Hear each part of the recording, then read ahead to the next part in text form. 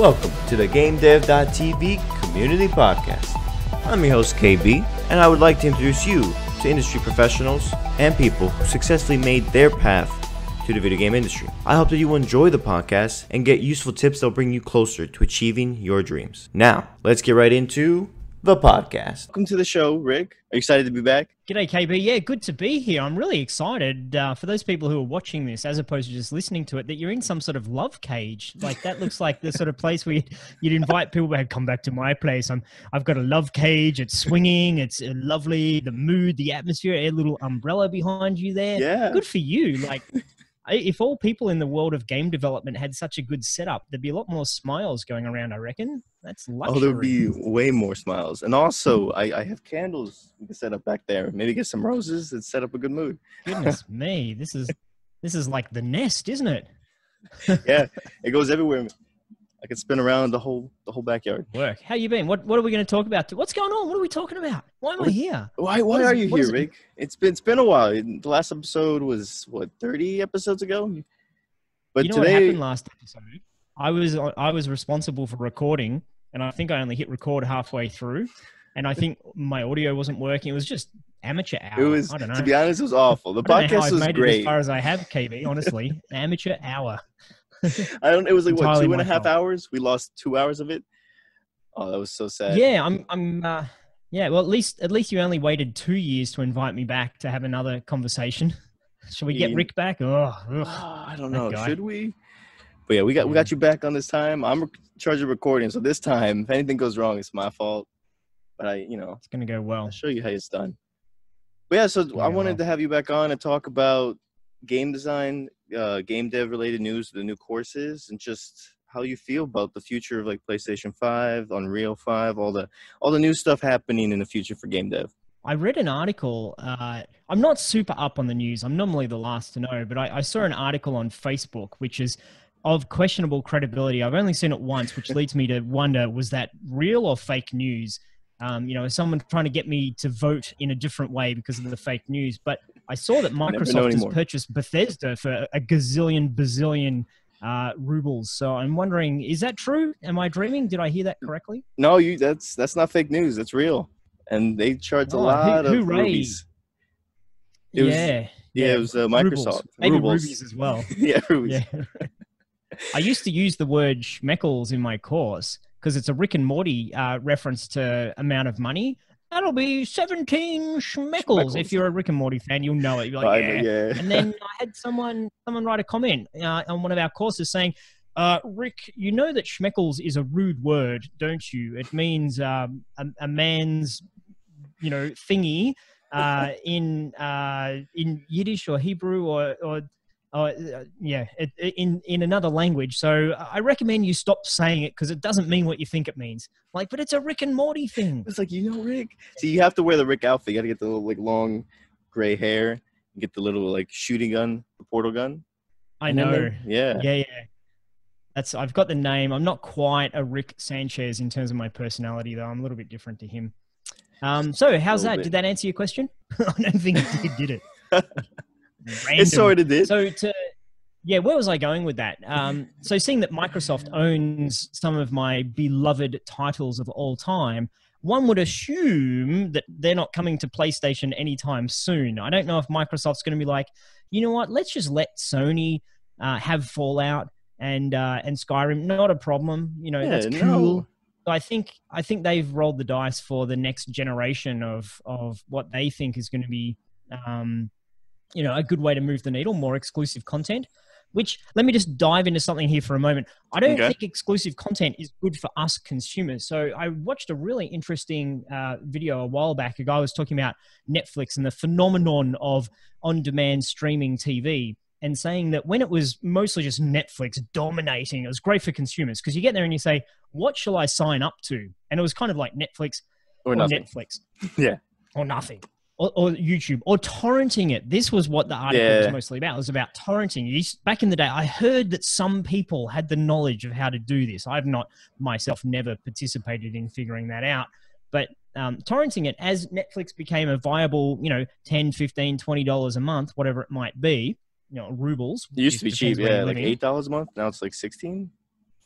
Yeah, but it's still not too bad for everything, Mhm. you know, all you can eat buffet of TV.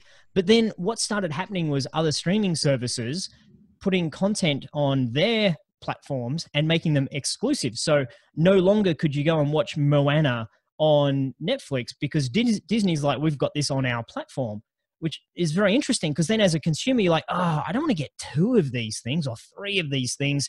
I will just go torrent it. So torrenting, you know, illegal pirating of TV shows has gone back up again because consumers have reached that, they've gone beyond that threshold of comfort.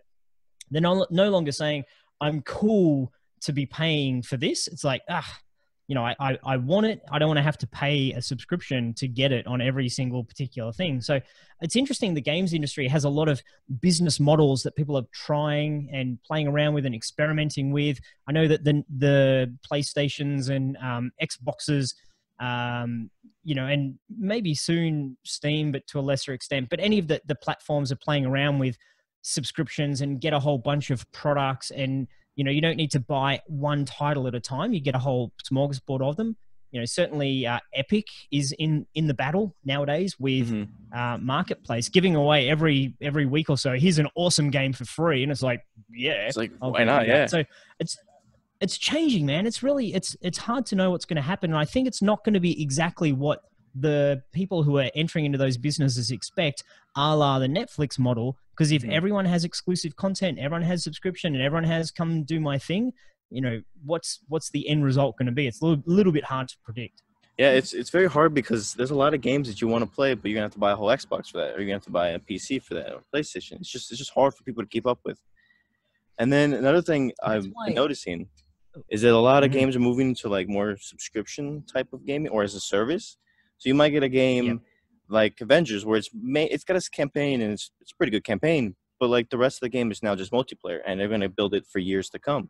So it's like, should the game be finished or should we focus more on just making a base game and then continue to build content forever? I mean, I don't know. And then it's hard because some games are like, you pay $70 and $100 a year, or just pay $70 and you're good for the rest of it. It's like, I don't know. It's harder for people to now spend their money wisely because they're like, I get a game, but am I paying for the whole thing or am I paying for half of it? I don't know. Yeah. It's making it really difficult for indie game developers as well. And I think a lot of the people that are listening to us today are going to be either indie game developers or aspiring to be a game developer or just interested in that space.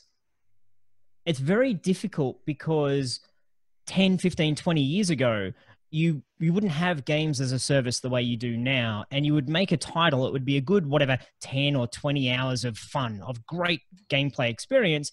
Players would play it, they'd beat it, they'd get all the joy out of it. Then they'd move on to the next thing, and then the next thing, and the next thing. Nowadays, the business model is, as you're saying, create a game as a service. So you can play that game as a player for a year or 2 years or 3 years and have a good time and be paying that same money, like you're paying your whatever, your $20 now and again or your $30 now and again that you would have used to buy different titles. Now you're putting all that into one title. So you get the mega behemoths like Fortnite, where someone is playing that for a year or two and giving it whatever, $100 or 200 or 300 or some people more than that over that lifetime, as opposed to buying a whole bunch of little titles. And my recommendation to indie developers nowadays is really look closely. If you want to make a story-driven linear game, look very closely on how you can do that and have YouTubers play it and talk about it and get excited about it and have a different experience to every other YouTuber. Because say KB, you get there and you're like, I've made a game and it's, you know, it's great. You go from A to B, it's 10 hours. It's just this beautiful story. There's a twist halfway through it. Oh, it's going to be amazing. The first time a YouTuber plays it, gets halfway through, wow, what a twist. Everyone now knows about the twist. And the experience is a little bit diluted for anyone to go and play it in the future. Like, well, I've kind of seen this game, I don't need to play it. But if you're looking at a game that's a sports game, racing game, a shooter game, an MMO, it's every moment of that game is going to be slightly different for everyone who's playing it and streaming it and talking about it. So that creates the hype, that gets people feeling like, I need to be part of the club. If I'm not playing Fortnite right at the moment, then I'm missing out. So they go check it out and they play it and so on. So I think that's the rise of the free to play with microtransactions or with, you know, pay to have a better time. That model has really grown because of all the media, the social media, the streaming and the YouTubing around it. But for the little indie who can't necessarily get that momentum of everyone's currently, I'm the popular kid in town at the moment. It makes a really big challenge but what game do I create? What's my niche that I can tap into and not try to compete with those big games as a service? Yeah, it's hard. But have you seen Among Us? You heard about Among Us? I think so. It's Hang on. I Tell think me, it was what sort of genre made. is it? It's a multiplayer game where you basically have objectives to do on a spaceship, but one person is the imposter, so he's going around trying to kill everyone. And so what happens is Yep. he'll kill someone, he will hide, somebody will find a body, and then they'll do a meeting and be like, okay, who did it? Kind of like Clue, but like in the virtual Yep. world. So that was made 2 years ago, and now all of a sudden it's huge. Twitch people are playing it. It's all over YouTube. Everybody's like download it, and it's only $5 on Steam, and it's free on the phone. But it's like something crazy like that. Only like 3 people made it. I think it was 2 artists and 1 programmer made something like that, and now it's just a big hit. And you don't even know. You didn't even plan for it. It's just 2 years after the game came out. Yeah, that's crazy. I haven't played that one. I've seen a little bit of the hype around. Is it Fall Down? Players Fall Down? Fallout, Down? Fall Guys or something. Fallout. Or something. No, Like that. it's not. I don't think it's Fallout. I think it's Fall Guys. It's the one with you got these little kind of cute little dudes, and you have a race, 100 people racing to get the obstacle course. It's Fall Guys Ultimate Knockout. Fall Guys, thank you, Fall Guys. Yeah. I played that, and I'm like, I don't understand how a game developer can predict that will be the hype at the moment. So I heard that they got a good deal, good publicity, or maybe it was free on one of the stores or marketplaces. So that got momentum, which, tip to indie developers. If you can get a lot of people playing your game, even if it's for free, then a lot of other people will say, maybe I should check this out. Mm-hmm. But it's very hard to predict that, what's going to be the successor to all of the battle royale games that we've got at the moment. It's going to be other games where 100 people start and you have some sort of interesting knockout, but it's not about shooting and running around and hiding. It's about something else. So, there's a few things in there. One, who would have predicted that game would have had the success? It's like hard to predict. But if you look at it closely, it's like, well, it's logical because the world has moved away from the World of Warcraft, the MMO type game, and then into the League of Legends, MOBA. MOBA? Yeah, I've got there's too many M's in there, man. There's MMO, MOBA. MMORPG. I was going to say Battle Royale. That doesn't really have M's. Okay. So it's just me getting old and losing my brain a little bit.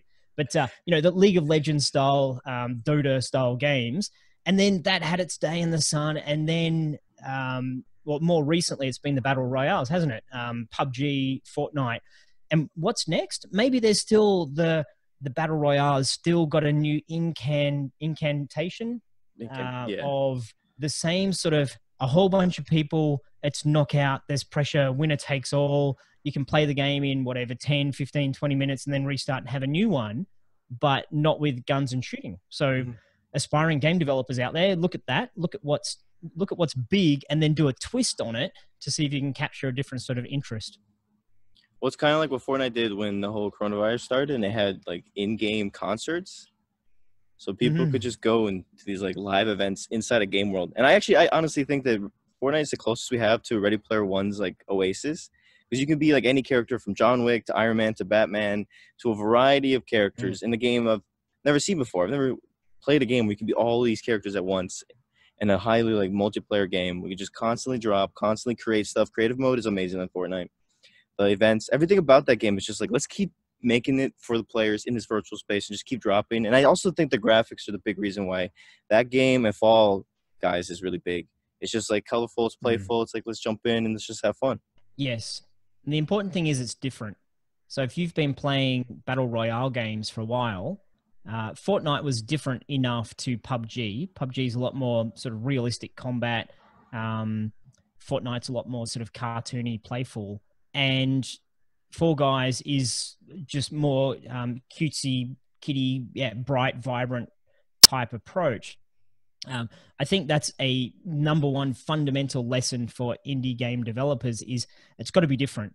You can't just do the same thing as someone else. It'll just get lost in the mush, particularly if you're up against a team of 500 people. Like you just can't be, it can't be remotely the same. It has to be different. It has to be fresh, but it doesn't have to be a completely never thought of before, amazingly different. You just change up the graphic style, change up the tone, the feeling, the experience, the mood, and you've got something that people can very much be excited by.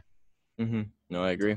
Now, let's get into some questions, because some people wanted to know about the new remastered Unity course. Yeah, so to give a little bit of the depth to the question and show people more of the business side of what we do at GameDev.tv, our goal in everything we do is to be the best quality education and learning experience that people can get on the internet, not even on the internet between you and me. It's that they can get full stop when it comes to game development and programming.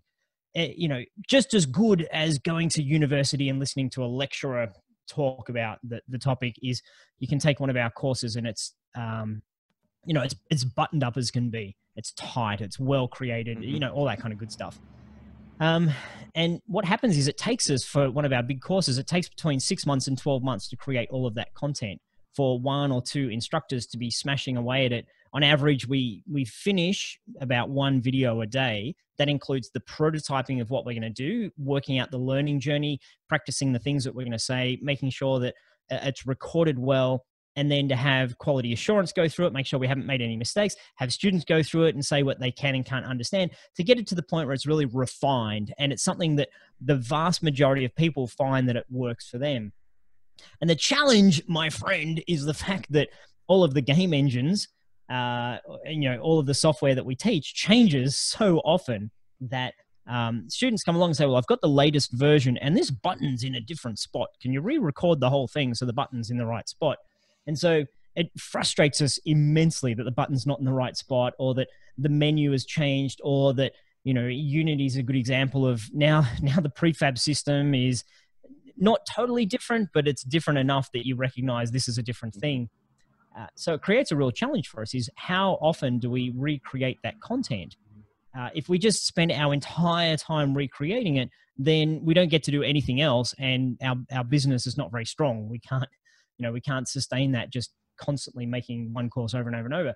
So we have to time it. And for our Unity 3D course, it's got to the point now where I personally feel that Unity is different enough that someone who's working through the videos, there's potential for them to be confused with that Unity's a bit different. It's not for anyone who's got a little bit of experience. They'll be able to see it and they'll be able to know straight away what's going on. So, you know, that's the preamble to how often we remaster or recreate our courses and why it takes a little bit of a time between versions of it. But I'm currently working through the remaster using 2020.1, which I found a gigantic Cinemachine bug in recently, which is causing me to pull my hair out with tweezers because there's not much of it. But to pull my hair out, it's very frustrating. Is it me or is it Unity? Unity's like, no, it's not you. That's where all your hair went. Well, yeah, exactly. Went to Unity. That's how they funded their IPO. I've got some hair from an Australian. It's all fallen out. Hair. Let's do an IPO. So I've finished a new section 1. So we previously had Terminal Hacker, which was more of a text-based section 1, and it was really, really strong from the point of view of getting into the fundamentals of C# and programming without all of the having to worry about Unity. But I personally think that when someone comes along to learn a Unity C# course, they want to get in there and make stuff move around and bump into things. So I've made more of a move it around and bump into it section 1. It's called Obstacle Course, and it's going to give students a chance to really create something that's their own, that's colorful and interesting and has movement and just weird and crazy. So I think it's a really cool section 1. Is it kind of like Fall Guys? Like an obstacle course? It's very not like Fall Guys. Okay. No, it could be though. Good question. Yeah. It's not multiplayer. Don't you go getting ideas into our community's head about Section 1 of the course is now a gigantic 100-player multiplayer. Like, KB. He said it. No, it has to happen. It could be. It's got the same sort of, you run along. I've got some spinners in there so I can bump the guys out of the way, things that drop from the sky. So it could totally be a prototyping of Fall Guys for sure. Could probably sell it to people. But I've finished that, and we've got a review group that's helping make sure it's all buttoned up, and soon it'll be live to the general public. But I want to get a couple of sections done and dusted before we start getting the anyone and everyone in there, because I know people get a bit disappointed when they're like, wow, new stuff, and then new stuff's coming out 1 per day, and they're like, oh, why so slow? I'm nearly finished the next section, which is Project Boost, and we'll get all that out soon. Yes, for anybody asking that question, here it is now. It takes time and effort to make these courses happen. It does. We don't now just, for the Unity course, is there a new, like, not a Unity course, but Unity itself, is there a new UI system? Because the guy was asking, is the new remaster course going to use a new UI system? I don't know which aspect of the new UI system he's referring to. We'll be using whatever is the best system to use at the time. I know that's a really ambiguous answer, but I love getting questions from the community because they often tip us off to the fact that there is something cool coming down the pipe, but it's often in the alpha version of Unity, or it's in a not as stable, or it's something deeper, something more sophisticated, less for the beginners. So typically what we try to do is create a learning experience particularly in the first sections of the course, that aren't reliant on the new latest and greatest, that are just good fundamental properties or principles for programming, for game development, for C#, for using Unity. So at the moment, Project Boost doesn't have much UI in it, if any, but which section would start to get some UI? Maybe in Argon Assault, which is where we fly around on a rail shooter. When we redo that section, I'll definitely look to see what the latest and greatest is with Unity. But to be perfectly honest, at this stage, I don't know much about the newest, latest use UI system for Unity. Haven't dug into that much yet. Because he even said, are you going to be utilizing also new addressables, input systems, and the terrain tools, like for the remaster Argon Assault? Yeah, definitely be using new terrain tools. That's something that it's very frustrating because the terrain system up until 1 or 2 versions ago was pretty much the same, just with buttons in a different spot. But it's the layout, the menu is different enough. So when we're teaching it, we're saying, right, just do this and click on that and click on that. It's exactly the same functionality, raise and lower the terrain, move it around, but the menu is completely back to front and upside down. So, I do apologize if anyone's worked through a course and they're like, it doesn't look what I've got on my screen, and has had to go off doing a little bit of Googling for that. My apologies for that. But the principles are the same. But yes, I will use whatever the latest and greatest terrain system is gladly. Oh, on that, I know that you can now punch holes in the terrain. You can have gaps in the terrain, which, yeah, you couldn't do that before. You couldn't go, you couldn't cut out a piece of the terrain. So that's pretty cool. That's pretty exciting. That's going to be very helpful because then it's easier to make like caves or different type of systems that before you really couldn't do. Yeah. I think I brainstormed this the other day. It's pretty much just caves. Yeah, you can punch through the terrain. What can you do? Caves. What else? Caves. Caves. Caves. More caves. There's people that have been outside Unity's office with little signs, placards protesting, "We want caves. We want caves." It's true. I've seen that before. It's like, can you make us a cave? It's like, just put it together. You'll make it. It's actually not that easy though if you think about it. Like making caves before, because you would kind of have to do it with assets that you had. Kind of fake that you're in a cave type of situation. Yeah. You have to do it with loading, load a new scene. You come up to a thing, you kind of bump into the whatever, and then you load a new scene. But now you can actually just run right through it. Yeah, and boom, cave. Amazing. Yeah. I'm not sure about this too, but Yang, he was the one that said about the Yang Pulse. He was like ECS/DOTS plans when it comes out, likely 2022, 2023. I'm not sure if you know about that. I know Yong. I know he ran ran the GameDev.tv Game Jam. Good man. Recently, he's been posting a whole bunch of really pretty visuals, world scenes, landscapes. In Unity, day and nighttime. Yes, yeah. ECS. I've been watching that really closely. ECS, a job system, etc. We will get to it soon, and we'll definitely look into it. At this stage, there's no. Like a lot of people were thinking, oh, there's a new paradigm. It's a paradigm shift. I have to use this.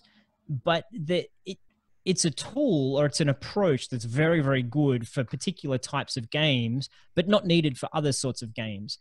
So rather than it being a technological advancement, it's more of a different approach, different philosophy or technique to use. And I find that for what we're doing, teaching people right from the very, very start, they don't need to worry about that just yet. It's not an and or. It's not do one or the other sort of system, learn one way or learn the other way. It's learn the fundamentals, and then you'll be able to use the ECS approach if you wish. So I know it's on the radar. It's not. I don't think it's yet the thing. It's not yet the ant's pants, as we would say in Australia, or the bee's knees. Do There you you guys go. say in the Bee's US? Do you knees. say either of those things? No, but I've Bee's heard it knees. so many times from you that it's just like, yeah, bee's knees. I got you. Oh yeah, okay, yeah, yeah, great. That's exactly where you want to develop your vocabulary from. Is from a weird Australian. Yeah. I went to the school of Rick. I done good. I done good. Yeah, well, we know it's coming up. We'll get to it at some point. Not yet. And then how about the DOTS? Was that? Is it the same thing?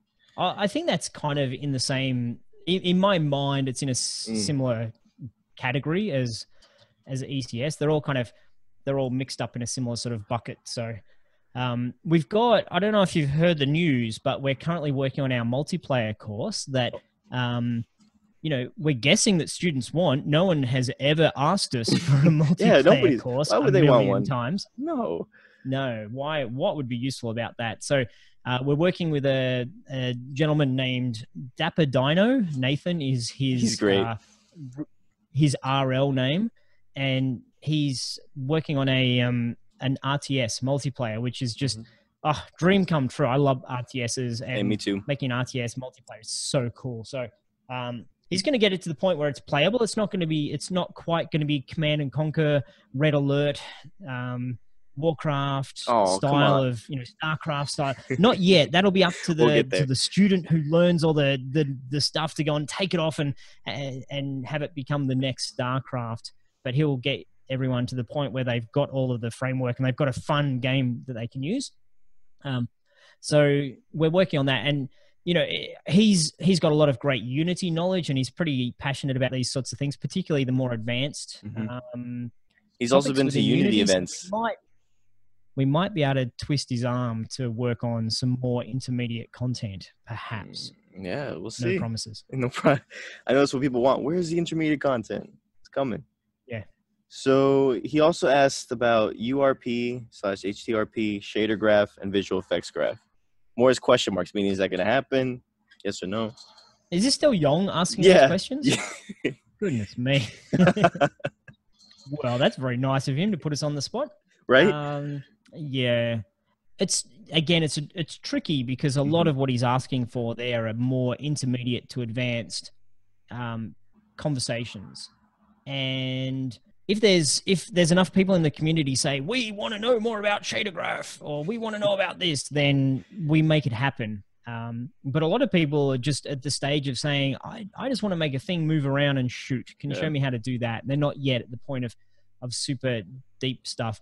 And, I'm really interested in shaders. My designer heart speaks to having things play well and look nice and have immersion in there. But interestingly, a lot of our community is really interested in the fundamentals of programming and of how do I build it so it's functionally sound. And then after they've got enough in that realm where they're saying, I'm pretty comfortable with this, then they say, now how do I make it look pretty? So that's often what stops us from getting more heavily into things like shaders. I know that there's a massive technical programming component to it, but it's often with the goal of making things look good and look shiny and look a particular way. Yeah. So it's one of the, it's a bit of a juggle. It's very technical, but it's also very artistic. So that narrows down the number of people that are banging on the door saying, please give this particular thing to us. I see that more being like an additional lecture, like section, not an actual course on it. Yep. Right. Now, one of his last things, and it's basically, I think the whole thing he's trying to get at is like, he just wants you to list all the new stuff you'll be incorporating into the new course. It's a secret. That's what I thought. Which is code for I don't know yet. Yeah. That's funny. Yeah, it's good question. Yeah, new stuff. The problem with new stuff as well is that if we go out of our way to do new stuff and then Unity changes it, so it's like, well, we've changed how the new stuff works, then we've kind of found ourselves in a spot where we've taught something that gets deprecated or isn't used the way we thought it would be used. So a lot of what we try to do in our big, complete Unity developer or complete Blender or complete Unreal is to teach the principles, the fundamentals, that no matter what the engines do, these fundamentals and these principles are still going to be sound. so that if there's a new shiny thing come along, people have they already have the framework and they have the ability to interpret the new shiny thing and figure it out and implement it themselves, rather than us continuing to chase the new shiny things. And people have that gap in, yeah, but how does it fit into, how am I structuring it? How do I do this? Mm-hmm. So I know it's a bit of a crappy answer for our intermediate to advanced users out there, but when we're talking about the beginner courses, we try to keep it very beginnery. And then we're always exploring ways to give more intermediate and advanced content to our crew. And yeah, so we get it. We're trying to. We're working our best at that. Okay. That's great what you said about fundamentals, because I did a interview with the CEO, and she was like, the one thing is, like, I never forgot my fundamentals. And it just shows how important it is to remember where you started, all the basic stuff, so that way you can build upon all the advanced stuff. Yeah, and there's a difference between being educated and being capable. I think sometimes we get those things a little bit mixed up. That, okay, I've been taught how to do X, Y, Z, and I've got that in my repertoire. I can regurgitate this information. I've got the knowledge, which is different to, but I can build a thing. I can execute. I can get it done. And most of what we're trying to do is to get people that are capable, that they can solve problems, that they have the principles, the framework, the understanding, but also the excitement and the desire to do that. So that's sometimes a little bit in conflict with teaching here's the new technique to use. It's a lot more about, we want to teach you how to think. We want to teach you how to solve the problem. We want to teach you the mechanism to go through to understand this. Yeah. That was beautiful. That's our goal anyway. That's what we're trying to do. I like that. Yeah. No, because there's a lot of courses you can find on there where it's just like, here's how to do it. But we never really asked you how to think about how to do it. So then at the end of the video, they're like, I don't even know what I did. That happens a lot. Like, a lot of people, even in the community forum, be like, I still don't get it. And it's like, okay, then probably have to go back to the course, maybe slow it down, take some notes, find a new way. But you need to grasp this part before you can expand to do whatever else you want to do.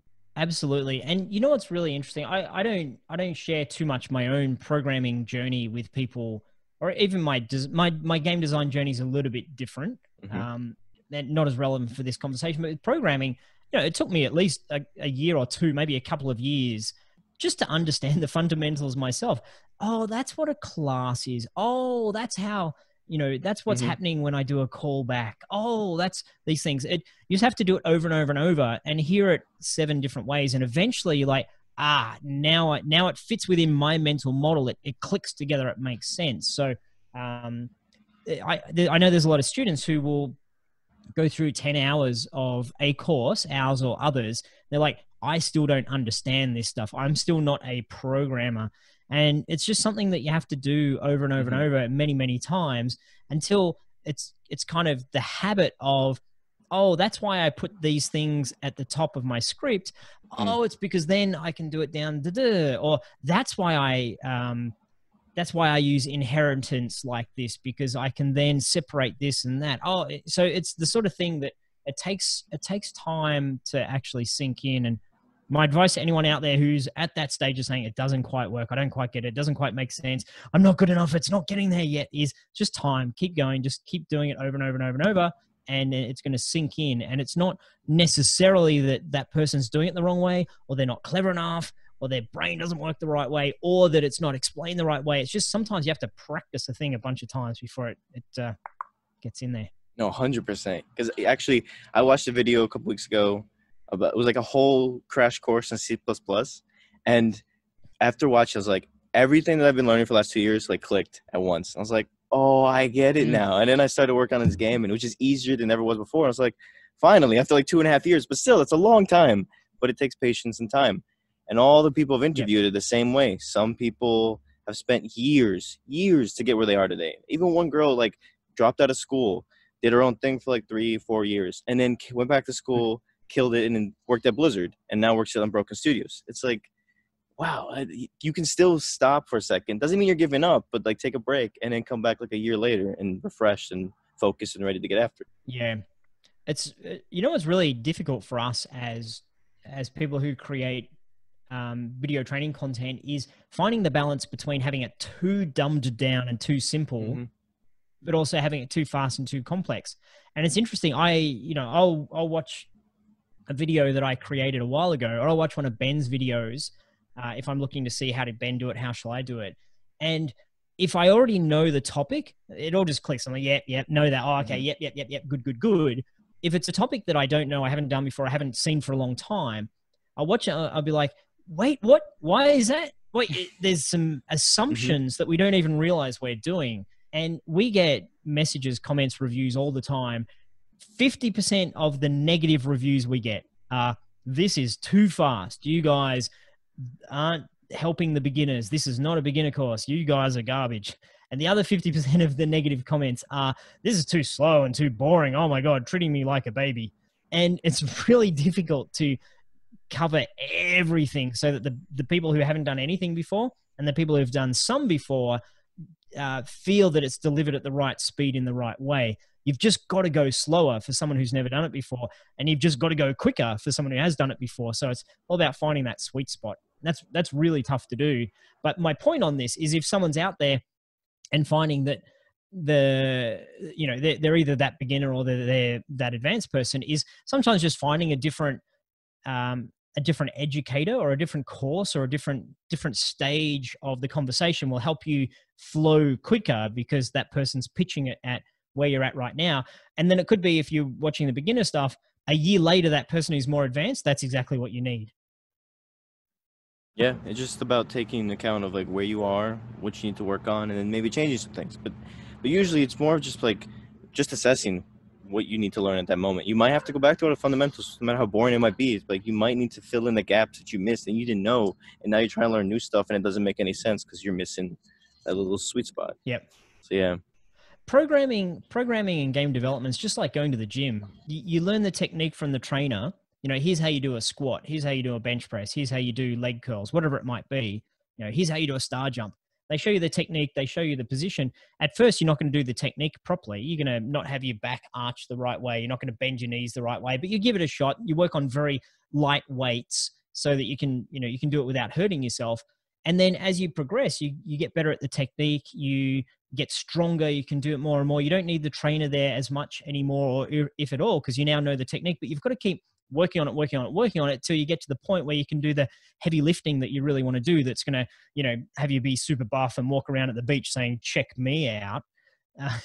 But it's the same in game development. You've got in your mind this game you really want to make. I've always wanted to make an MMO. It's going to be amazing, but it might take however many years to get to the point where you've got the programmer equivalent of the muscle strength and technique to be able to execute that. Up until then, you just have to be excited about the fact that, I'm lifting 50 pounds. That's pretty good, and that's meaningful, and that's something that's a good thing to do. You just can't start off at 500 pounds. Yeah, it takes time. Now, somebody was asking, how do you feel about the increasing VR market? The increasing what? Sorry. VR market, virtual reality. Oh, I thought you said DR. I'm like, oh goodness, I don't know what DR is. I'm gonna look like an idiot again. Okay, but I do know what VR is. Yeah. Let's hope so, right? Virtual racing. But no, it's becoming I know really all good about virtual racing. Ooh. No, VR. So virtual reality is my understanding of that. What I don't know. It's interesting. VR has been a conversation now for 5-10 years. I still feel exactly the same way that I've always felt about it, that there's going to be a X percentage of the market that just loves the pants off it. They can't get enough of it. It might be 10%, might be 20%. There's going to be the rest of the market that just doesn't give a damn about it. And for me, I get dizzy easily. This is full self-disclosure here. If I was to, how you get the broom? This is what you do when you're young and you have too many alcoholic beverages. You get the broom, you look up in the sky and you spin around. I would do that about 1.5 times. And I'd be like, I need to go off to hospital, you guys, because I'm not feeling well. It's just, I'm not so good on roller coasters. So for that point, VR games or VR, anything VR where you just put on the goggles and you look pretty much straight ahead, I'm cool. I like those. Anything that makes you look left because there's a spaceship, look right, there's another spaceship. Just moving my head left and right like that, I'm like, oh, I couldn't do that too many times. Makes me a bit dizzy. So that's kind of a long rambly way of saying VR is not a good match for me. So I'm not going to be in the VR audience. Certainly not going to be a VR developer. Me being testing a VR game, I'd just be like hurling all day long. It'd be gross. So I think that's you know, my particular sort of dizziness thing isn't going to be everyone's thing, but there's going to be a lot of people who don't like putting on goggles. A lot of people who feel that it's too antisocial because you're kind of hidden behind your mask. People who just aren't into it. So I think it's awesome. It's amazing. There's so much you can do. I'm excited by put the goggles on so you can do your real estate shopping from anywhere in the world. You know, there's That's a lot of things starting up. Mm-hmm. You can put the goggles on and you can go to the hardware store, you know, virtual hardware store, and, you know, oh, that's what this tool is and how it works. And, you know, doctors can train. I think the real world applications for VR are way more exciting than the video game applications for VR because, you know, call me a heathen, but I think video games are pretty cool even without VR. So I don't long for them in VR. I'm already immersed in the game. And I don't need to be immersed even more at this stage. So that's a long answer to your question, but I'm excited by it. But it's just the same excitement that everyone's had for the past 5, 6, 7 years. Yeah, and did you hear that with the VR sickness? Apparently, it's because your brain doesn't know what's going on, so it thinks you're poisoned. So it tries to get it out of your system, or something like that. I heard. And I was like, is that true? Dude, my brain often doesn't know what's going on. So so I'm just walking around through life with VR sickness, I think. Rick, what did you say that for, you idiot? What are you doing? Going, Rick, don't eat that. You're fat enough as it is. So, yeah, I get that a lot. But, you know, I think it's a middle ear kind of thing as well. It's the same thing. If people get car sick or boat sick or roller coaster sick, you know, it's all middle ear wonkiness. I think it's because it's when people have really powerful brains, they just can't, you know, and they're really smart and handsome, they just can't process. Oh, yeah, of course, yeah. That must be. Must be. It has to be. I tell my wife anyway. How does she feel about that? Well, she doesn't have the same problem as me, so she kind of, yeah. She does not necessarily agree with my conclusions. I don't know if anybody else would, but we'll give it to you. Yeah, thanks, man. Now, someone asked, if you could be a 90s retro video game character, who would you be? Wow. Interesting question. I mostly because I have trouble remembering what I did last week, let alone what I did in the 1990s. I was around playing video games in the 1990s. Yeah, I mean, the sad thing is Duke Nukem popped into my head, but I don't want to be Duke Nukem. I don't even know if he's 1990s. I don't know. Yeah. But Mega Boy? What was I playing in the 1990s? I was playing, you know what popped into my head as well just now is in 1993, I think, I was playing a MUD. So a multi-user domain or dungeon, depends what you're up to. And it was one of the very, very, very first MMOs that you could play. And it's text-based. And this is when I was studying in university. And everyone was just into it. And that for me is a little bit of the 1990s is text-based internet games. Just being able to, like, I can talk to a person in America. I can talk to a person in England. Whoa! It just blew our minds. Let's run around and east, north, south, east, north. It was like one of those games. I don't know how we remember. Yeah, anyway. Yeah, I don't know. Kill Monster. And, you know, back in the days where video games where you sit there for 25 minutes to do a thing, and if you die in the last 30 seconds, you have to go back and do the 25 minutes all over again. They were the days of video gaming. Yeah, the good old days. So that's a really rubbish answer to your question, but I don't know. There's not really any video game characters I've ever aspired to. I mean, I think certainly not the 90s, but the Uncharted series type thing. I can see you being Sully. Oh, can you now? Yeah, because they're doing the movie now, and nobody really likes Mark Wahlberg apparently for the role. So I was like, you know, we need Rick Davidson. Oh my goodness! Hi, I'm here to audition for Sully. Mark Wahlberg's no good. That's me doing an accent. I don't even know. That was horrendous. I think Ben would approve though. Yeah. Now that's cool. I mean, it's really interesting you asked that question, and I don't have a good answer to it. It's like, you let him down. Game character. It was a guy on Instagram. Yeah, sorry about that. Well, I figured out his name. Jordan Heaton asked the question too. He said, "What about the Sega between Epic and Apple, and how it's impacting small and real developers on the Mac and iOS platforms?" Yeah, I mean, it's scary. Anything where the big boys throw their muscle around and kind of the little guys get squashed is very scary. Mm-hmm. You know, again, full disclosure, I haven't gone and researched all of the ins and outs of this. I look at it that there's two businesses that are trying to make money and trying to make as much money as possible. And, you know, Apple's coming from a position of, well, if you want to be part of our ecosystem, you got to play by our rules. Whereas, you know, Epic's got their own ecosystem that they need to protect as well. So the harsh reality, I think, is if you want to put your bag of potato chips into the supermarket, you've got to play by the supermarket's rules. You don't have a choice. And if you're like, I don't like these rules, the supermarket, in my capitalist opinion, is entitled to say, cool, well then just don't put your potato chips in our supermarket. And then the potato chip manufacturer says, yeah, but then how do I sell my potato chips? And the supermarket says, I don't know, I don't care. Like, we got plenty of other things to sell here. Don't worry about it. So if there's any sort of conflict, unfortunately, it pains me to say this, but Apple can do whatever the heck they want because they made the supermarket. Yeah. So, you know, that's my sort of very, very high level, a little bit naive, ignorant view of what the issues actually are. But it's the same conversation when people get upset about Steam. It's like, cool, well, just go sell your game elsewhere. Well, there's nowhere else to sell it. Cool, well then stop complaining. You know, it's the very, very harsh reality of the consumerist world we live in, that there's a lot of opportunities, but if you want to kind of break those opportunities, then yeah, it's tough. Business is tough. Reality of those things are tough. But I think both companies will figure out a solution.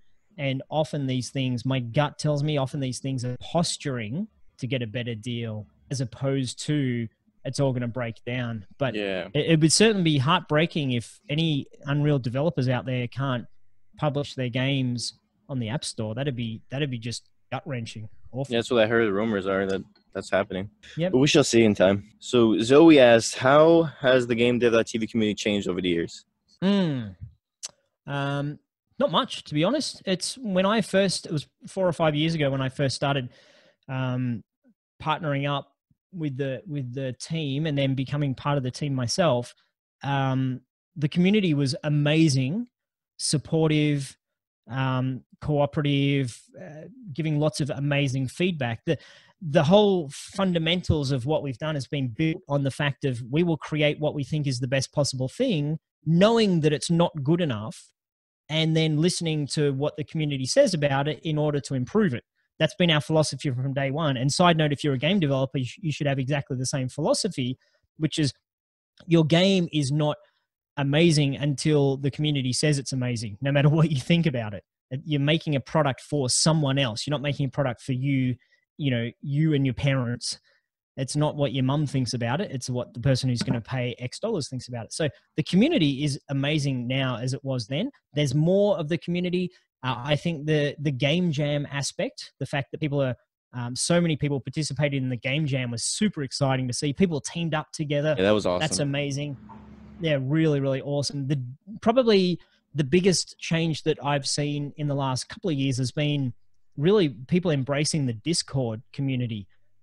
Way back in the day, we didn't have a Discord community. And then the community went and started the Discord community. Like, we really want Discord. I'm like, okay, well, cool. We'll get in there and help it and make it happen. And now you go online and there's 10,000 people just in the Discord server hanging out, helping each other out, being supportive and positive. And a lot of it's on the shoulders of our spectacularly good moderators, administrators, community support, community evangelists, the folks who are out there like making it happen and doing it because they love it and doing it because they want to be part of the tribe, part of our clan. So I've noticed too. Awesome. Yep. Ever since I've been like commenting on all the people's show stuff on Blender, Unreal, Unity, on the forum, more people are commenting on other people's stuff, and everybody's just like this like snowball effect. Like, let me comment on this person. You did a great job. You did a great job. Everybody's doing a great job. It's amazing. You know what's really cool, KB, is that so much of the media we're exposed to nowadays, even the social media, but traditional media as well, is negativity, fake news. My team's better than your team. vote for me, not for that guy because he's evil. There's so much of that. And I think as humans, we crave to be part of a tribe where people support each other and cheer each other on and, give constructive feedback. But it's not about, I want to be better than you, or I disagree with you, or my way is better than your way. It's let's all win together. And I think that's what we've got in our community here. There's tons of other communities out there that are amazing with this as well. It's not just the GameDev.tv community. There's lots of communities where you can find this. You tell me it's not the greatest community ever? No, I'm just kidding. It's the greatest community that I'm part of, or I've been part of. Yeah. Just because we all want everyone else to win, because that's okay. We're not in competition with each other. So that's why I think the community is just so good. Yeah, it's like we can all make amazing games, not just one person. So why not just help each other? Yeah, it's beautiful. Yeah, absolutely. Now, someone asked, what would be your dream course to make? I made my dream course, which was a motivation course. I'm really passionate about it. 2 dream courses, I think. One was the how to get a job in the games industry, because I've been teaching that topic for a long time at video game schools, and just personally, I've been a career coach a lot. And I really love seeing people go from, I don't know how to present myself, I don't know how to get a job, I've got no experience, how do I get experience? I love to see them go from that to, I got a job offer. That for me is like, I was part of that journey for that person. They had untapped potential. They just needed to shape it, and now they've succeeded. I love that so much. And from a motivation point of view, I myself have spent many years procrastinating and feeling bad and guilty about that procrastination. And the techniques that I've used myself to motivate myself work for me, but might not work for other people.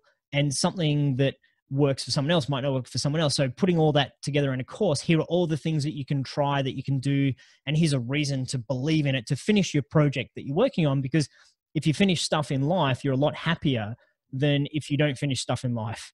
Doesn't necessarily matter what gain you get from completing the thing, but if you finish it, it makes you feel good about what you're up to in life. So those 2 are my dream courses. I created those.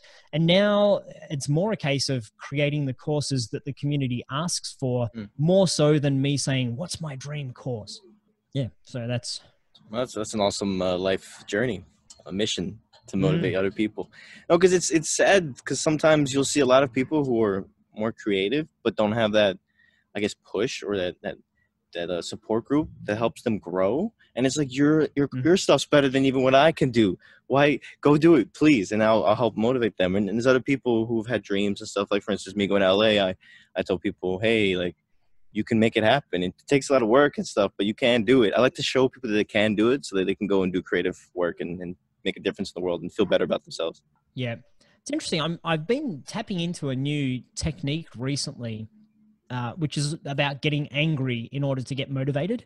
And, a lot of personal development is about getting leverage on yourself. So making a very big commitment you can't get out of. So for example, I promise I'll have this done by the end of the year. And if I don't, I'll run down the street naked and everyone can laugh at me and throw tomatoes. Like, then you're like, oh, I've really got to get this done. That's like leverage. That's massive leverage to take massive action. Assuming that you don't want to run down the street naked and have people throw tomatoes at you. Some people might be like, oh, that sounds pretty spiffy, actually. Don't tell Ben about that. Obviously, I saw the smile on your face. I'm like, okay, maybe some people interpreted this a little bit differently to what I was saying. But there's also a bit of a philosophy out there that if you get to the point where something makes you angry, you will take action. So for me, just a little example recently, I've not had a chance to exercise as much as I'd like to, and I haven't been looking after myself quite as well. In the grand scheme of things, it's minor. It's like an extra pound or 2. But for me, I'm like, look at that disgusting, I've let myself go. I'm not looking after myself.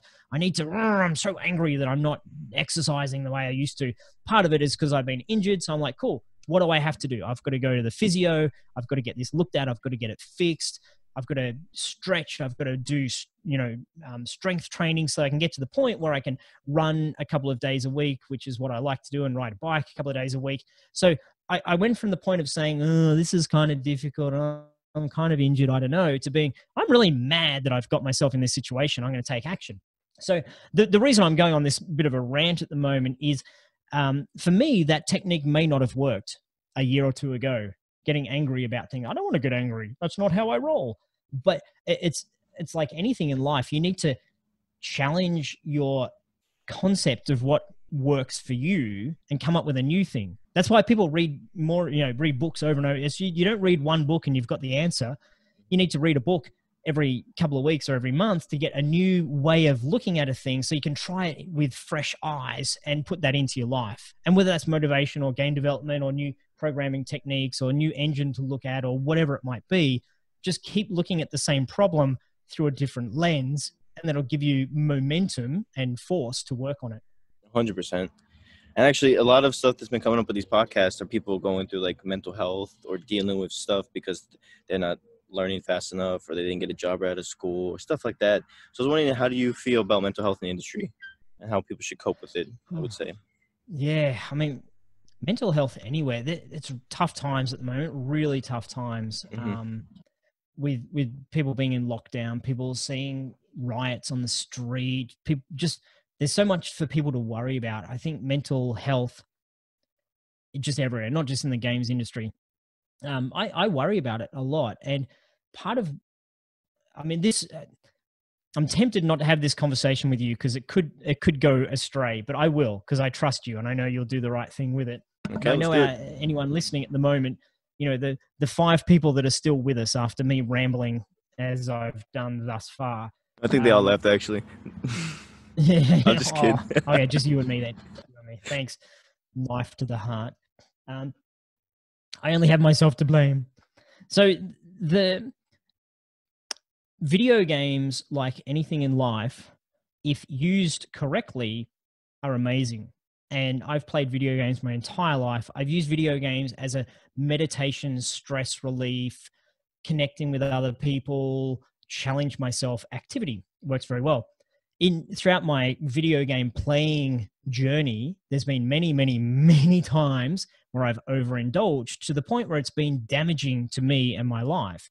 MMOs, I can't go near them. They're just like, it's not something that you just play for 20 minutes and say that was fun. It's like 12 hours later, it's like, oh, I've leveled up 4 levels. That was amazing. Oh my God, where did my life just go? So I think there's a real conversation that the video game development industry doesn't have about the product that they make. The product that we make, that we create, is a product that can very easily have people not go out and fulfill their dreams in life. And part of the thing that gets a little bit messy is, as video game developers or people who are learning how to code or people who are learning engines, you're like, but I'm doing it. I'm taking action. I'm building a thing. I'm now a creator, not just a consumer. And I'm liking creating. But the thing is, what we're creating is a product that other people can consume. It's a little bit like saying, I don't want to eat a whole bunch of pastries and cakes because if I eat too many of them, it's not good for my body, but I'm going to become a pastry chef.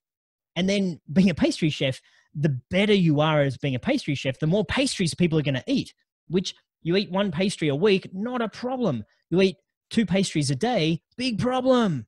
So that's something that I think as the video game development industry, we need to be very conscious about, that there are a lot of people out there who can't handle it, that don't have alternatives in life. And let me go one step deeper on this. The psychology of this is, if you or I are sitting at home thinking, my life is kind of dull, don't have much going on, I'm not winning on a daily basis, maybe you don't have a life partner, maybe you don't have a job that you're interested in, maybe you look around your surroundings and there are whatever. On top of that, you look around your surroundings, there's a lot of coronavirus stuff going on, and it's a real challenge. You jump into the video game, you're like, I have a goal. Okay, I need to get from A to B. I need to destroy this many things. I need to collect that many things. Great. Finally, I've got something to focus my time and energy into this goal. Great. And then you achieve the goal and you're like, I did it. I won. I feel so good about that. And this is why you and I and the people listening love video games. That is a spectacularly useful tool. The concern that I have is for people who, if video games weren't there for them, would push a bit harder and find something else in their life that could grow and become a thing. For example, maybe I'll learn guitar.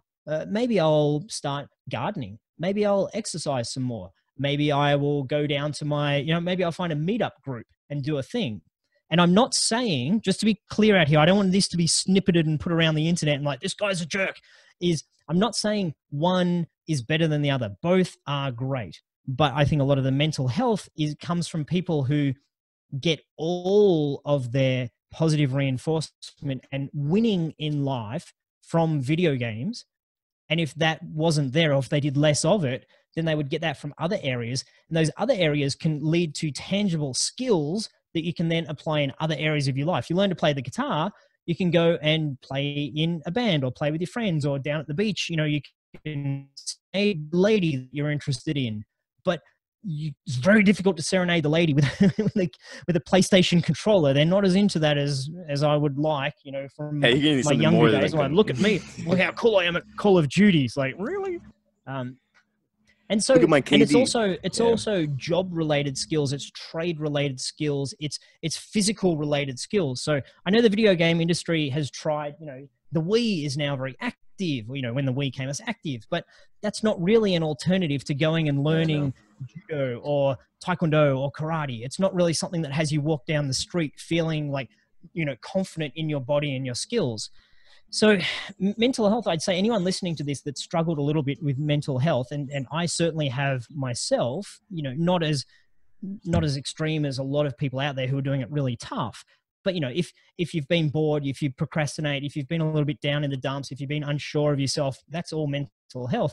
Is moderate your consumption, as in do less consumption and do more creation. That I think is the secret. You don't have to get rid of consumption. And when I say consumption, I mean playing games, watching videos, watching TV shows, etc. All that kind of stuff. It's all very similar for me. That's leisure. It's consumption. Do it an hour a day, not 5 hours a day.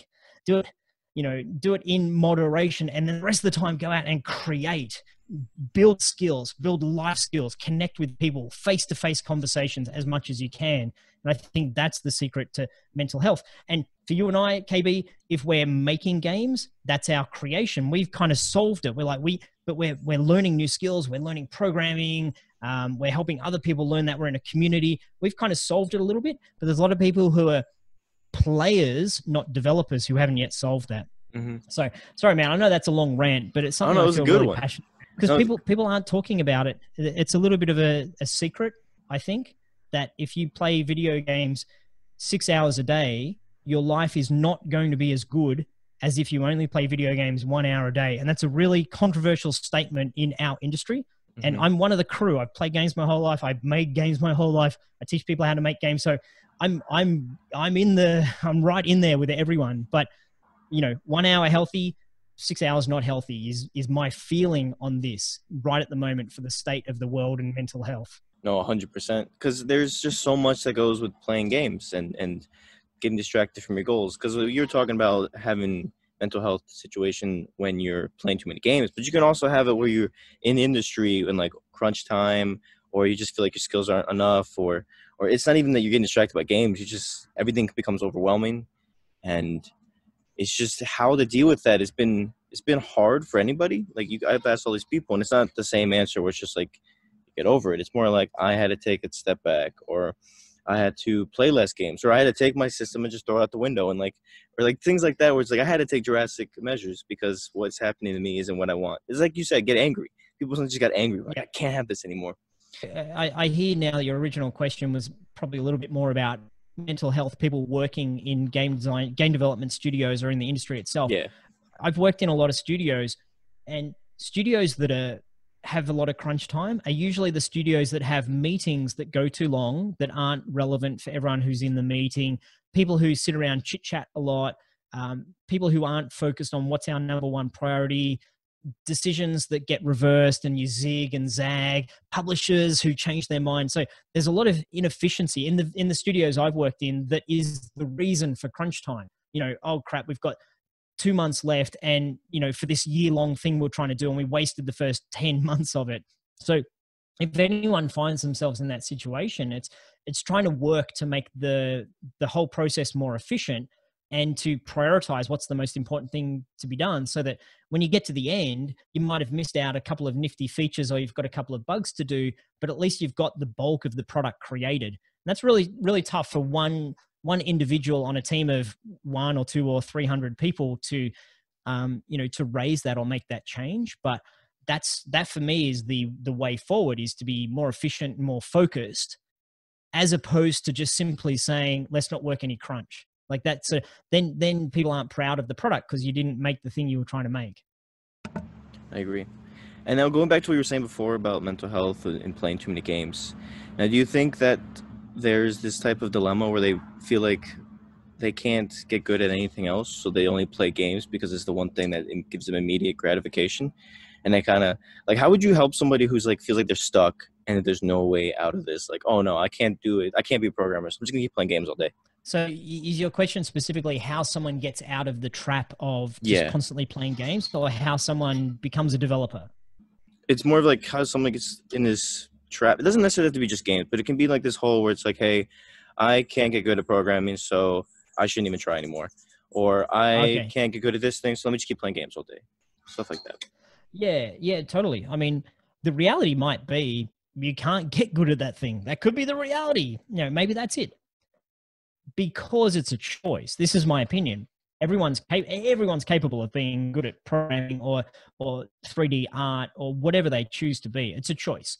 And the choice is, do I invest, 8 hours a day for the next 2 years into getting good at this? If you choose that, you'll get good at it. It's as simple as that. It's nearly everything in life.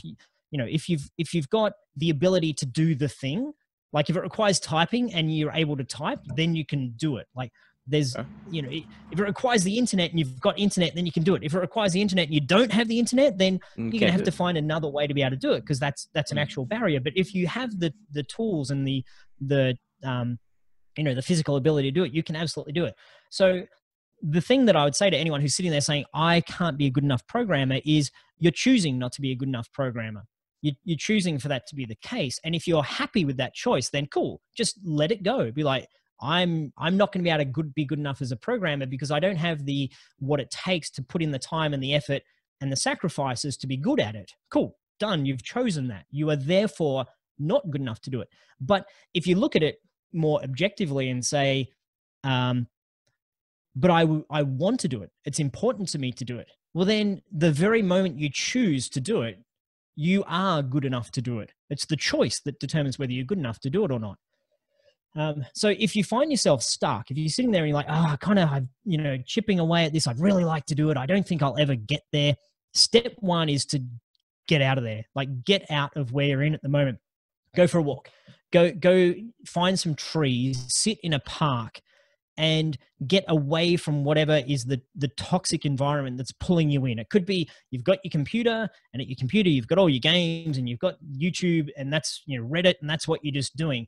Take some time to get away from that environment and connect with the choice you're making. Write down the choice. I hereby choose to invest time into doing this. So you've got to snap out of it somehow. And often that snapping out requires changing your environment, changing your situation. I think that physical exercise is the power to a lot of the mental procrastination problems. So if you're feeling like me, I've had times where I felt like a slob. I just don't feel good about myself. I'm low in energy. I'm not sleeping as well as I should. I'm not drinking water as much. I'm eating crappy food, and I'm not exercising. Then put all of your dreams on hold for 1 week. Like all of the conversations about, I'm not a good programmer, I'm never going to be able to make games, I'm not going to get there, blah, blah, blah. Put all of that on hold and just spend a week where you get the right amount of sleep, you drink tons of water, you stop drinking fizzy drinks, you cut down your caffeine, you stop eating cakes and potato chips and junk, you go for whatever your body can handle, go for a walk every day, go for a jog if you can jog, and you allow your body to be the catalyst for your mental discipline. Wow, that's beautiful. Hopefully people listen, because the fuzzy drinks and the chips are hard to put down for. They are, man. They are. I had I've had that just recently. I'm going through some challenging stuff in my life at the moment, you know, some family personal stuff, and it's very easy to get there and be like, oh, I'll just kind of, you know, take the foot off the pedal and just eat whatever because it's easy, you know, not bother going out for a jog today. It's easy to get in that frame of mind. And that's what I'm saying, that the technique I'm working on now is getting angry about it, because then it jolts you into a different frame of mind. You're not just doing the same old, I should do that. I'm going to write a note on the wall. I'm going to type in my diary. Tomorrow I will be better. Like sometimes those things work, but if they're not working anymore, you can do something different. Like just get up out of your seat, walk outside, stand on some grass, look at a tree, because our body thrives with nature, and get there and be like, I'm angry at how shit things are going at the moment. I'm going to do something about it. When I walk back in there, I'm going to go and delete these things that are getting in my way. I'm going to make a promise to my best friend. I promise by the end of the week, I will have not got drunk at all, whatever it is that's, you know, preventing you. You know, make a commitment to someone, and then sit down and do 5 minutes, no more, just 5 minutes of the thing that you've been putting off for the last 3 weeks, 5 minutes of it, and say, tomorrow I'm going to do 6 minutes of it. The day after, I'm going to do 7 minutes of it, and stop focusing on the fact that it's going to take, you know, years to get good at a thing or do a thing or finish a thing. Forget about that. That's a mountain. Don't try to climb the mountain. Just look at what I can do today that will have me pointing in the right direction. Take a step, take another step, take another step. Because what you find is if you're stuck, you cannot try to climb the mountain. You cannot take a huge, like, I've got to do it all straight away. Don't do that. You've got to get to the point where it becomes a habit in your body and in your mind to be doing the good things and not doing the bad things, the distractions. So chip away at it slowly. Don't try to dive into the boss battle straight away. Practice. Go through the tutorial level. That's what I'm saying in this. I like that. Go through. We should name that the podcast episode. But yeah, so that's a lot of great stuff about mental health, getting through stuff, getting through the rut. That's a great one too. It's just like take a week off. That's why I've always mentioned it with all the guests, because the one thing to say is never give up. It's been a thing throughout they're saying it in different ways. It won't just be don't give up, but it'd be like, we'll just keep going, or I didn't stop practicing even though I dropped out of school. But it's like with that, take that 1 week off doesn't mean you stop trying for your thing. It just means you're taking a break, but you can still keep going. I need that to like be a thing that's constantly a reminder to all the listeners and anybody else who listens to the podcast. It's just like, you can take as long as you need. There's nobody else is rushing. Like, don't listen to the other voices around you. Listen to what you want. Just because someone says, oh, well, I don't see you making progress with your game or with this or that. It's like, it's okay. It's my journey, my life. I decide how long it needs to be. Yeah. Totally. There's a couple of things that I don't know if you've listened to much of Gary Vaynerchuk talk. I like him a lot. Gary V. I recommend him a lot because he's just real. He's straight to it. And there's a couple of things that really, really stand out to me. Two things I'll talk about. One is, you know, when people ask him, what's the best advice you got? I've seen him do this a couple of times. He's like, you are going to die. That's it. Like you get one shot. Well, in my opinion, you get one shot. You've got a limited amount of time. How you're going to spend that time is up to you. So just be conscious of that you don't have forever to diddle around with this. Like, we're put on this world for a certain amount of time. So make use of that time. That's the first thing. Not to get too heavy, but, you know, people drift through life like, oh, I didn't even think about these things. So that's one thing that he talks about. The other thing he talks about, it's just popped out of my head. It'll pop into my head in a second. Is it patience? Oh, yes. He talks about, it might be that you can't do it. It might be this is not for you. And a lot of people, I like what you're saying about don't give up. I think that's great advice for someone who knows where they're going and really wants to get there. I think a lot of people are living a life of should. They're shoulding their way through life. And I should really give this a good shot because I like video games and I should become a developer and that should be a good thing to do. Maybe it's not. If it's difficult, maybe it's not for you. The best things in life, you just do and it just happens, you know? So maybe there's a bit of, I think this is the right thing for me because it kind of makes sense and it kind of seems cool, but maybe the right thing for you is to be a landscape gardener and not a developer. Maybe if sitting in front of your computer all day long doesn't have your brain and body feel good, if you procrastinate so much that it just doesn't happen, then maybe it's not the right thing for you. So it's okay as well. Like, don't give up on your dreams because someone else said something dumb. That's great advice. Forget about what anyone else says. If you want to do it, you go do it. Like, to hell with them. But if you're sitting in front of your computer week after week after week and you're like, I just kind of can't make myself do it, then don't do it. Don't do it. Do something else. It's not for you. Yeah, that's great. That's great advice. It's hard though, because you put so much time and effort into it. You're like, I don't want to give it up. I've already put all my time. Oh, that's a great point as well. Being pot committed, as you would say in poker. Like, you've already bet $100 on this hand. You know the hand's probably not going to win, but I've already put $100 into it. You need to put a line through the past and say, that's the past. I might have all these skills and knowledge and experience and connections in this area, but you've got to look at the present. Today, what brings you joy? Today, what do you really want to be doing? Not be scared about the future and not regret or be constrained by the past. Maybe to move on to things that are less deep, we could talk about brand. So someone asked, I wonder how you could build your own like game dev brand and sell stuff on your own without being employed by a company or another individual. So how you can build your own brand to do... So you can sell your own stuff without being employed by a company. So basically be an entrepreneur, I guess. Yeah. Yeah. There's never been a better time. We're living in a golden era of... You really are. You can spend 12 and a half minutes and like $5, get a web page, make up any name, because names don't matter when you're starting out, honestly, particularly in game development. The company name doesn't matter. The product name might, but just even use a placeholder name. Boom, you've done it. You've started.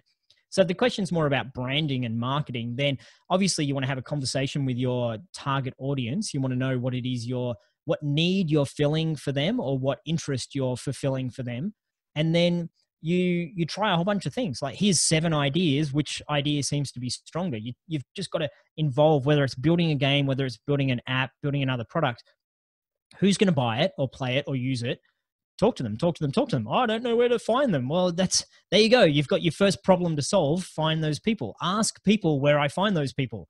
So go out and find them, talk to them. And then how do you do it? Not as an as an employee. You just don't go and go and get a job. It's as easy as that. You just start doing it. Fire up a website, tell your friends what it is you're doing, make a commitment, and start researching just like there's no tomorrow.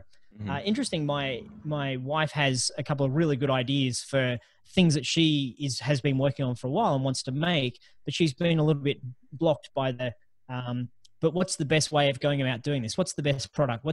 How do I execute this? And she's going through a phase at the moment, which is, don't even worry about the product, the result, the price, the positioning, the branding, the marketing. Take a certain amount of time, for example, a month, just to research everything you can. Research competitors, research tools you can use, research tech stack, talk to people, go and get a whole bunch of the products that are similar to what you might make, or games or apps or whatever it might be.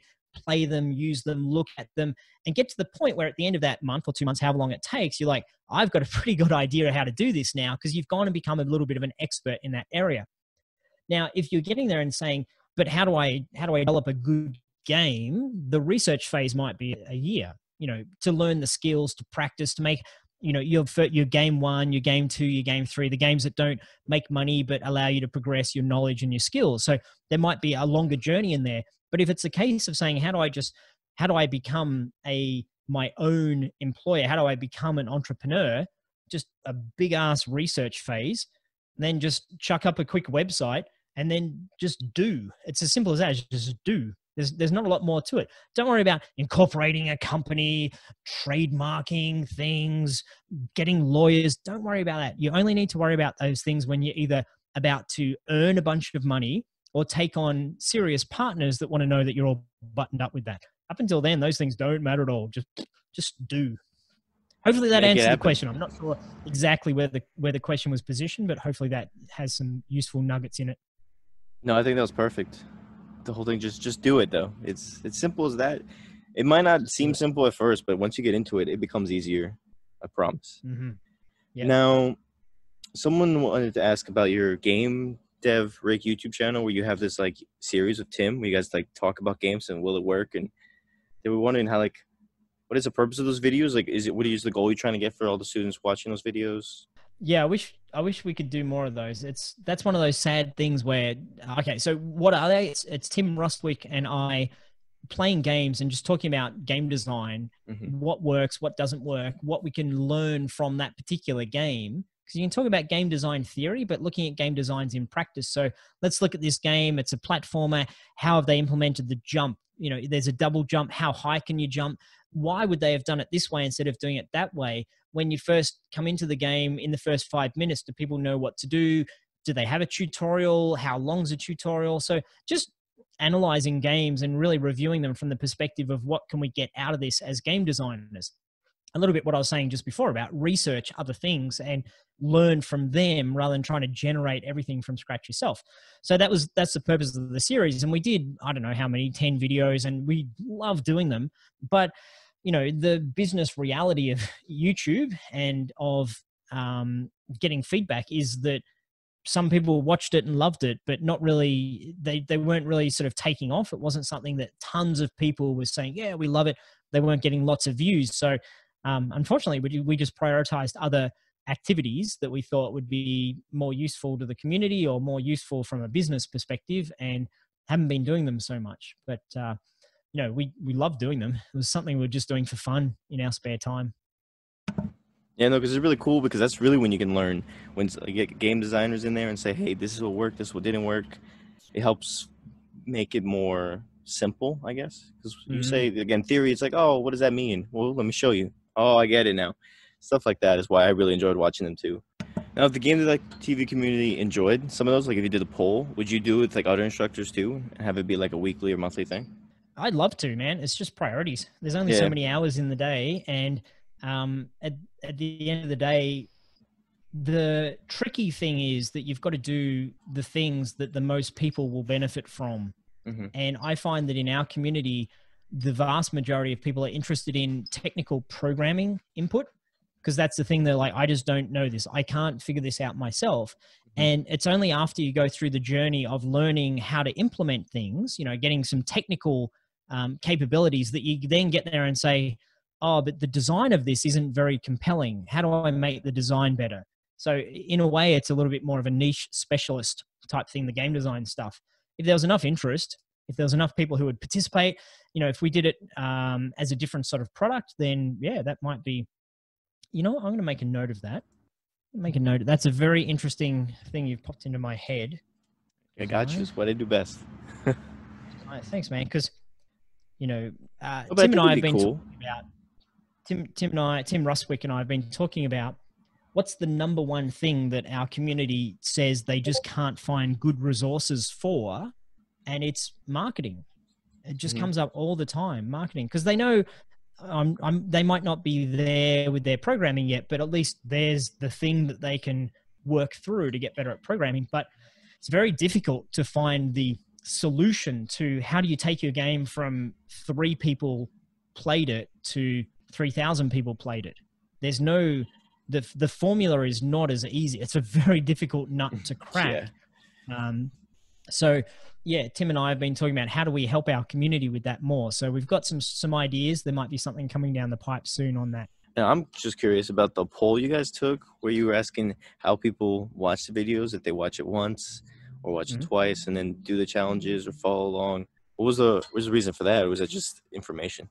Yeah, it's often when I'm creating a video and I think, oh, I wonder if people want it to be A or B. So for example, I asked people, I polled recently, or a while ago actually, do you do the challenges? Because part of the GameDev.tv way is that every video, every lecture, we have a challenge to make sure that you're not just watching, that you're actually doing. And I wanted to know, are those challenges still relevant and useful? And the vast majority of the community said, yes, we do the challenges. Every single challenge we do, they're why we're here. It's part of what differentiates our content from other content, particularly differentiates us from YouTube. Because YouTube, you're not so much about, hey, now go and do this thing. It's more about, here's the answer to your question.